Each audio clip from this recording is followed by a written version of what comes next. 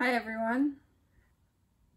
Welcome to our talk. Thank you so much for joining us. Let's get right into things.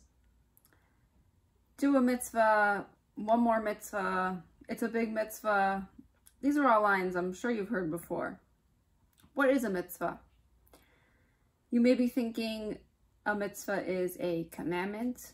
You may be thinking a mitzvah is a good deed. But is that really what a mitzvah is? Tonight, we hope to uncover the real meaning of what a mitzvah is and come to understand and appreciate the value in doing a single mitzvah.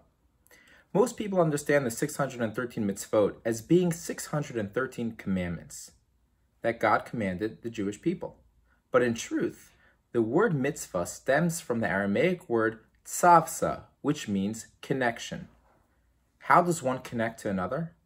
A human being can connect to his fellow human being by doing what he or she would like. Your wife likes flowers, you buy her flowers, and now you've just connected to her on some level. That's all as far as connecting to another person, another finite being who possesses the same means of communication, the same tools of communication as yourself. But how do we connect to God? A human being can't get higher than his own head, no matter how high he jumps, because his head jumps together with him. We are finite human beings. God is infinite. We can't just buy God flowers. It doesn't work that way. So if that's the case, how do we connect and go from finite to infinite? The tools that we have are finite tools. What's the bridge? How do we reach God? Good question. The answer is that we can't reach and connect to God the same way that we would reach and connect to another human being. Our tools and our means of communication and connection, they're finite. Finite can't reach infinite. So yeah, an individual may feel that he or she is connected as a result of whatever they decide God wants, but that's only from that person's perspective. A basic example, you buy your friend a cup of coffee because that's what you like, and you completely disregard the fact that she only drinks tea. I mean, what kind of connection is that? In a very simple sense, to really connect, we need to focus on what the other person would appreciate. It's not just about you. If this is true between two finite beings who do use the same tools of communication, then how much more so when we want to connect to an infinite God? That connection can only be in the way that God prescribed. Yeah, we could do a lot of nice things, but the connection is not there. There's only one way to connect to God, and He told us how. And that is through the fulfillment of mitzvot and the study of Torah. By doing mitzvot as God tells us He would like us to perform them. The essence of a mitzvah is God stretching out His hand and asking us to shake it. Yes, many people interpret mitzvot as commandments, but in truth, mitzvot are God's way of extending Himself to us so we can communicate and connect with Him. Without that extension, we simply cannot reach. If this is the case, it's self-understood that if we perform mitzvot because we want to connect to Him, we have to go to a place where His hand is extended. Because only there do we have the ability to bridge the gap to the infinite. And that place is Torah and mitzvot as He tells us He would like us to perform them. That is the only medium to rise above and connect to the infinite. If we are to decide what and how we would like to perform mitzvot, it may feel good.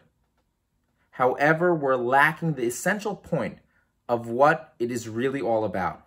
We're missing that connection. It's like dialing a phone number.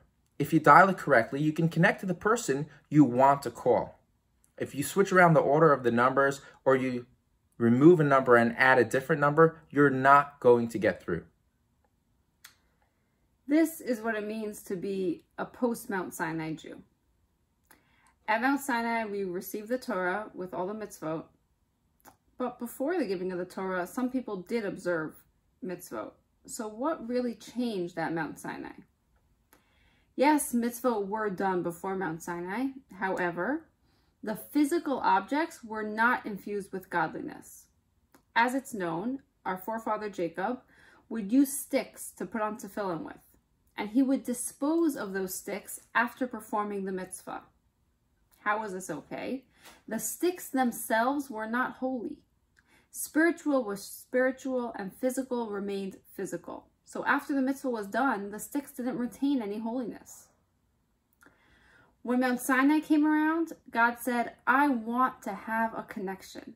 Up until this point, the heavens were mine and the earth was given to man. There was no bridge between heaven and earth. God said, enough of that. Now, let's close the gap. Let the spiritual worlds descend to the physical worlds, and let the physical worlds ascend to the spiritual world. And that is exactly what took place on Mount Sinai. God descended onto Mount Sinai. And that is why the revelation was so tremendous. Mount Sinai was the point where God said spirituality can infuse and affect physicality, and physicality can affect spirituality. And that is the purpose of Torah mitzvot. This is the prescription for the connection. Now a physical object can become holy. Mount Sinai was the point where God did away with commandments and created a connection. This was the novelty of Matan Torah. We were given 613 opportunities for connection through using our physical finite tools. Now we have a mission, a purpose. Let's make this physical world into a spiritual abode for God. So if you want to be a modern Jew, you must be a post-Mount Sinai Jew, dialing properly into the connection that was given to us at Mount Sinai. This concept didn't exist before Mount Sinai, so living with this concept means being a modern Jew. Based on all this, we can understand and appreciate the value of a single mitzvah. Each and every opportunity that a Jew is presented with to connect is exactly that. It's an opportunity to connect to God. You didn't put on tefillin yesterday?